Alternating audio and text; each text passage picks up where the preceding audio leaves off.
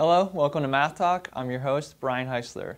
And today we're going to continue to talk about some of the most missed types of questions that are found on the math section of the GED. So let's get started. One of the questions that people miss most often involves graphing different points on a coordinate plane. So I'm going to go through and give you a couple different types of examples of those problems you would see. So here they ask you to graph 6 different points here. And when you're graphing a point, they always give you an x and a y coordinate. The x coordinate is always first, the y coordinate is always second. And if you see in this graph, the x line is going left and right, the y line is going up and down. So you always go left or right first, up or down second. So let's get started with these points. The first point is A is 2, 4. So on my x value, I'm going to find 2 here, and I'm going to go up to 4. 1, 2, 3, 4. I'm going to draw a dot. I'm going to label it A. Next, I have B, which is -1, 3. So on my x line, I'm going to go to -1, which is over here.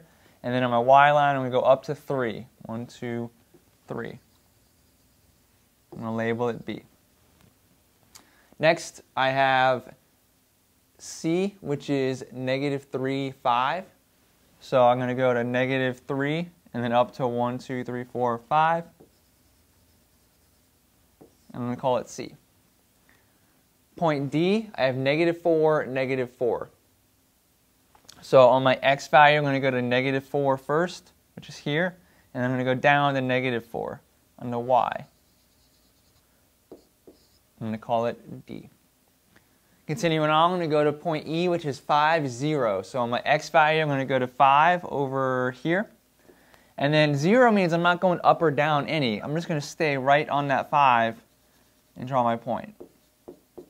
It's a point exactly on the x-axis. Last point is F, which is 0, 6. 0 means I'm not going left or right at all. I'm just going to stay right at 0, and I'm going to go up to 6, which is all the way up here.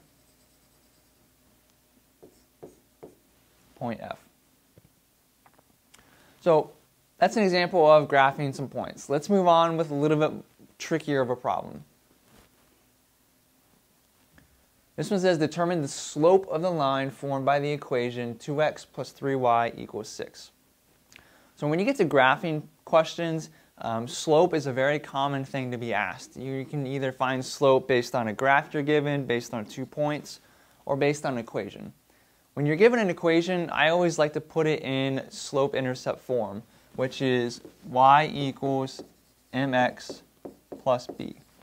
The reason I do that is because if I can put it into this form, I know that m is my slope. So whatever number m is, that's my slope.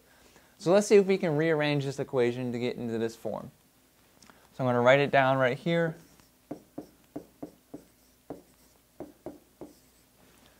Now if you notice in the slope-intercept, the y is all by itself on the left side of the equal sign. So I need to get my y term all by itself on the left side of the equal sign. What that means is I need to get rid of this this 2x over here. And the way I do that is I can move it over to the other side. To move things from one side to the other of the equal sign, you just do the opposite of what's there. So this is a positive 2x. I'm going to subtract 2x or make it a negative 2x from the left and also the right. Because what you do to one side, you have to also do to the other. So this cancels out over here. I get 3y equals 6 minus 2x. Now, the next thing I need to do is I need to get y all by itself, no number in front of it or anything.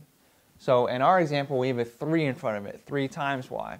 Well, again, we got to get rid of that 3, so do the opposite of multiplying by 3. I'm going to divide by 3. Divide by 3. Divide by 3. So what happens now is the 3's cancel out over here. I get y equals 6 divided by 3 is 2, and minus 2/3 x. 2/3 is just a fraction. It doesn't really reduce, so I can just leave it as 2/3. Now one of the things you'll notice is that in our example here, we have our x term last. But in the original equation, y equals mx plus b, our x term is kind of right after the equal sign. So what I'm going to do is I'm just going to switch the order of these two, keeping the signs in front the way they are. So I'm going to change this to y equals minus 2/3 x. I'm going to write first. And then this 2 is positive, so I'm going to make it a positive 2. You can switch the order of terms on one side of an equal sign as long as you keep the symbol that's in front of them plus or minus. Now if I look at the y equals mx plus b in my equation, m is the number in front of x, which in this case is negative 2/3. So I know that has to be my slope. So when you get to these types of problems with graphing, either points or trying to find the slope, I hope this information helps you out and makes it a little bit easier for these types of problems. Will add up when you visit us at GEDyes.com. For future tips and videos, be sure to subscribe and follow.